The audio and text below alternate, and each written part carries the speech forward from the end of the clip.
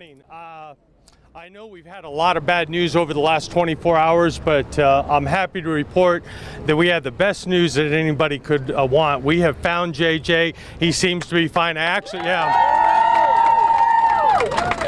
Here's actually a picture of him behind me with one of the rescuers. He seems to be doing fine. Paramedics, literally, it was just a couple minutes ago, paramedics are en route to check him out. But I will tell you that I was hoping and praying for a miracle. I certainly was not expecting one. But I think a lot of people were praying, and prayer works. That's all I got to say. So thank you all for coming out and helping. And for our media partners, thank you all for getting the word out. We certainly had no clue what happened to him. He was found north of the residence, just south of Parrott Middle School, so he was quite a ways away from home. But the good news is he did not end up in any water, obviously, and he was not abducted. He was found in the woods. He seems to be fine.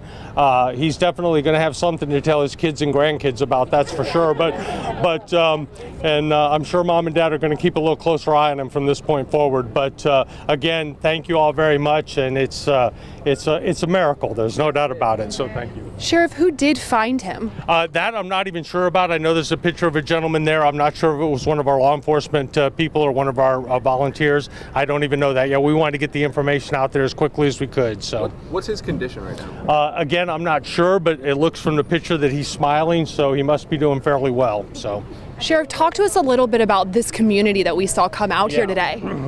We live in a great county. Hernando County is great. It supports our law enforcement, and we were overwhelmed.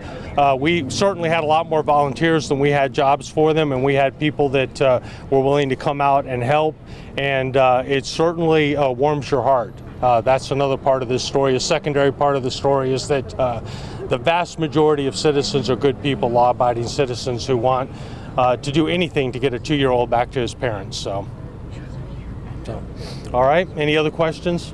We'll get more information out as soon as we can, but we certainly wanted to update the public as well as all of our volunteers that they can stand down, and JJ appears to be fine, and we'll be reuniting him with his parents very shortly. So thank you all for coming out.